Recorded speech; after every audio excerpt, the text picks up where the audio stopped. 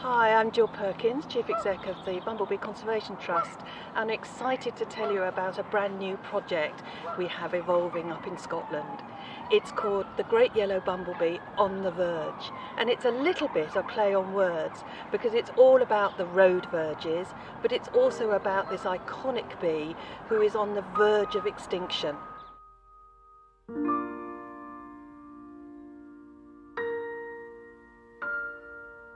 Great Yellow Bumblebee is one of those really rare but distinctive bees.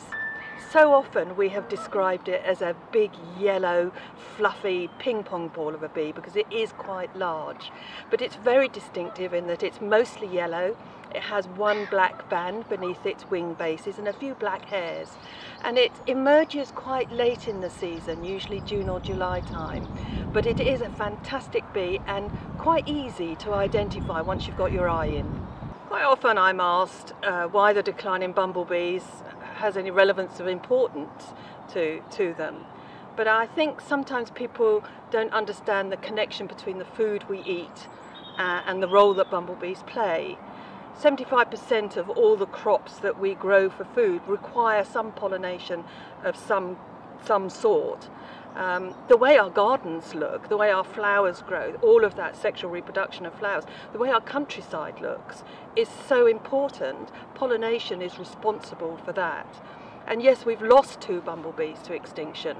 We've got 2 on the edge, one of which is the great yellow bumblebee. And the pollination service to this country has been calculated at over £500 million.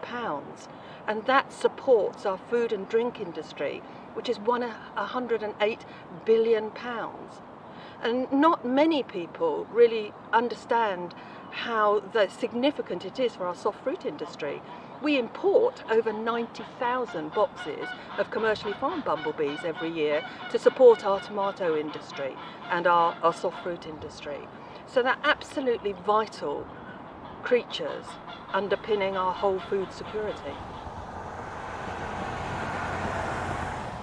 So this wonderful new project, one of the things that 3 of the things that bumblebees need is something to eat, somewhere to nest, and somewhere to hibernate. Now, one of the key things about road verges is that they can produce a corridor and connect different populations. So one of the things that has been difficult for the great yellow bumblebee is the isolated populations. And that if they have isolated populations, you don't have the right genetic mix to keep those populations vibrant and healthy.